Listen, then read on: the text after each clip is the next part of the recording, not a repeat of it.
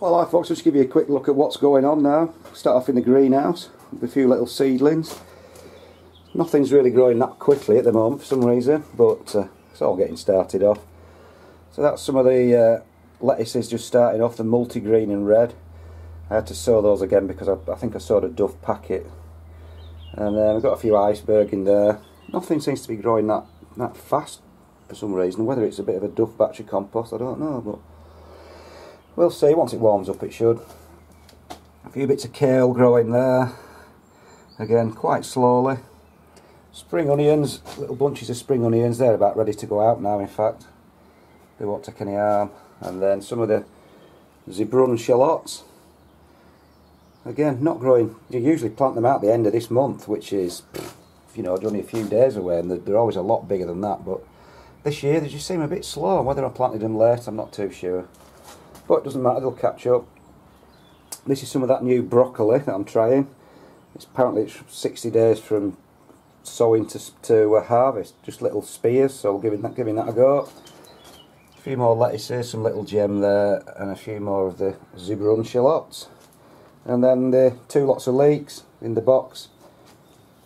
They're going slowly. I usually plant those out about the middle of May. Well, usually a lot bigger than that. Like I said, I've used all the same compost. This is the Jack's Magic compost. There's nothing wrong with them, you know, they're not distorted or looking like they've been poisoned, but whether or not there's not a lot of compost in it, fertiliser in it or something, I don't know.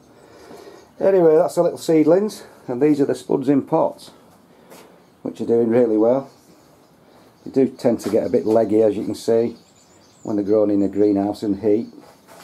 But should be ready in well, I would say 2 or 3 weeks. Should have a few spuds.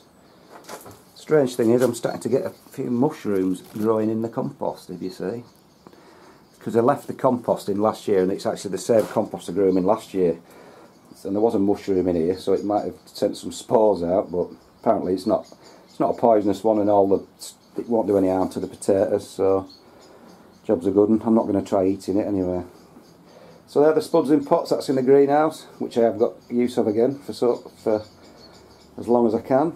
So, not a great deal going on, so we'll just nip up to the plot and then I'll show you what other stuff I've got growing at home. So I'll just show you what's in the grow tent. I've just, now that I've taken the onions out, so I've got some peppers that I've been growing downstairs under another light. I've moved them into this one where it's a bit warmer now. These are some banana peppers and an odd jalapeno chili, you know, just a really weak one which I don't mind eating. So there's a few banana peppers, sweet peppers in there, and they'll go back in there because they're on top of where I've been trying to germinate my giant marrows. I've got some seeds this year from Mark Bags, which is fantastic. He sent me loads of his seed from some of his 180 pounders he grew last year, and I've got, I think they're just, if I zoom in, there's one just germinating there. So we'll see how they get on. I'm really looking forward to giving those a go. Try and get this to focus. Oops. Go on, focus. And I'll have to stop it. Bit of a camera malfunction there. So anyway, what else have we got in here? Got my giant carrots in the pipes, growing in the tubes there. They should be growing out in about middle of May. I'm not expecting much from those because I did sow them a bit too late. The giant potatoes, I've repotted those on into about 6-inch pots now. Same thing, once the frosts have passed I'll plant those out in the Polytunnel. Some of the Joe's long chilies, going to try and grow some of those for Harrogate for the chili plant competition.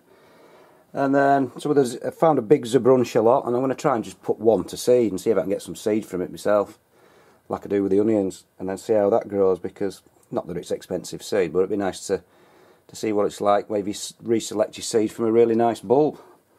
So anyway, it's a bit crowded in here, so things are doing okay. Oh yeah, under there I've got some French beans germinating, and the first cucumbers are just up, and there's no sign of any courgettes yet. But really, that's about it. I've not actually grown any tomatoes this year, so I've had to buy some from the market, and I'm just really growing those tumbling tomatoes, the little hanging basket ones, and an odd Gardener's Delight and one Shirley, because we don't eat that many tomatoes, and they take a lot of compost and room up, so I'm just sticking to that. That's why I've not really grown any due to lack of room. So anyway, that's what's going on in the under the grow lights inside. I'll just show you what's going on up at the plot. Well, hi folks, here we are up at the plot. Forgive the traffic noise because it's Saturday night about 7 o'clock and everyone seems to be out on the road. It sounds like a motorway. So I'll just give you a quick look round, see what's going on. These are the peas, the gutter peas that are planted about a week ago actually. As you can see, they've taken fantastically. Growing really well now. Really thick and bushy. People have said, how do you get them to cling onto there? So I just let them grow up a bit and then put a string across and just tie them to it, and once they've attached themselves they'll start growing up it. So that's the peas, couldn't be happier with those. I've been having a right good tidy up in this bit. It was just full of junk and weeds and moss and rubbish, so I've been having a bit of a spring clean. Nothing in this bit yet. This is where the shallots are going to be going in and the leeks a bit later on. That's the few onion sets just starting to sprout now, the heat treated ones. And garlic's really good this year so far. Well, I plant mine a lot later than most people, but we've got a full set up there, about 20 in each row, so all 60 have come up. Looking quite good, probably get battered, there's a bit of wind coming, but looking strong enough. I've managed to get all the potatoes in now, so I've got 12 pots I think. 5, 10, no 13. So I've got 4 lots of Nicola, 5 Sarpos and 4 Blue Danube I think, yeah. So they're all in there, just waiting to grow up. So like I said, I've been having a real good spring clean. I'm really proud of what I did here. It might still look a mess to you lot, but it was absolutely, this where I put a patio down, everything had been just completely neglected last year with all my walls and stuff. And it was just covered in soil and moss and rubbish, and so I spent an afternoon when we had a really nice sunny day, just got it all cleaned out. So it's actually functional now. Chopped my tree down a bit and the bush so I can actually get through, because you couldn't get through it. So yeah, I just had a bit of a tidy up, got my mojo back a bit and actually enjoying doing it. The reason I've left these weeds in there, they're perennial docks, so I've just given them a bit of glyphosate, just spot weeded each one, so that should kill them. A few little gooseberry bushes, they're the little ones I planted I think last year or the year before. They were just a little tiny little sticks when I planted them, about that big, and they looked absolutely pathetic, but 2 years later we should get a little crop off them. So it's all about patience really. And after the woes with the rhubarb this year, when I left the net on and all the pheasants started eating the shoots, I've got a nice little crop coming now. This is the raspberry champagne or something it's called. If you can see, it's unbelievably dark red. It's the sweetest rhubarb imaginable. Not the greatest cropper, but so sweet and red. So what I've done, I've got some more crowns. They look absolutely feeble. Look at that, I've got them out of a catalogue. And that's what they call a crown. Can you believe it? It was a piece of root about that big. 3 for 15 bloody quid. So anyway, I planted some, and they will grow. It'll probably take about 400 years before I get a crop, but like I said, patience. So this is where I'm growing my second lot of peas. Bit of tidied up through my wilderness bit.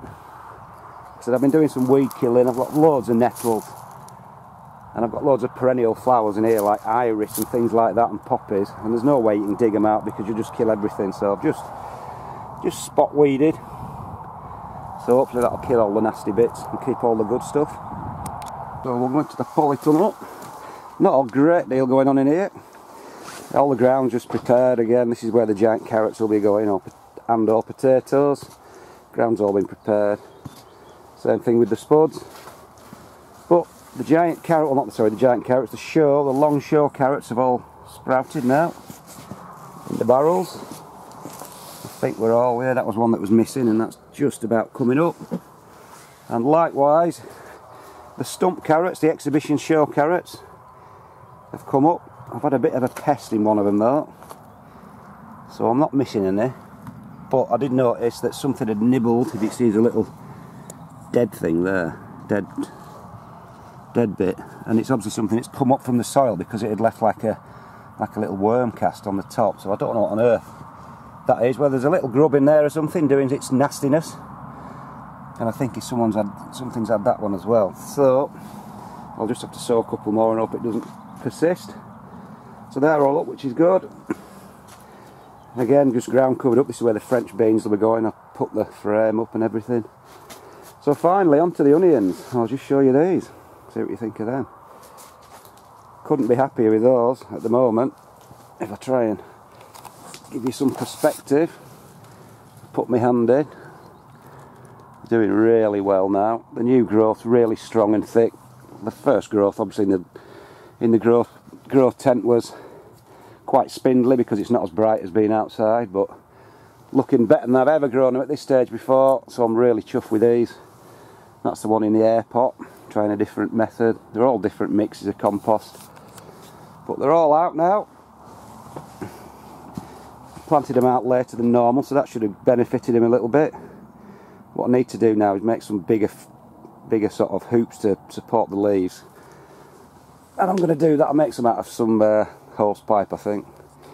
So I'll just see how hot or cold it's got today. Sun came out a little bit, so maximum.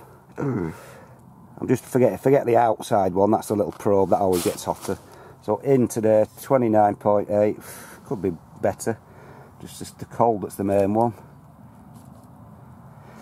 2.7 it got down to, but it was supposed to be frost outside, so at least it's keeping the frost off, so not too bad, but there's nothing I can do about it. When I've grown giant onions before, they've actually had frost, and none of them have sort of had any problems with it. So that's about it, folks. Quick roundup of the Polytunnel. Like I said, not a lot going on up here yet. I should be getting most of it planted out in the next fortnight. I'll just come out and try and get out without falling over. Lovely night tonight. It's supposed to be really cold tonight. But anyway, folks, that's about it. All the blooming traffic. Lovely night. Quick roundup. See you later.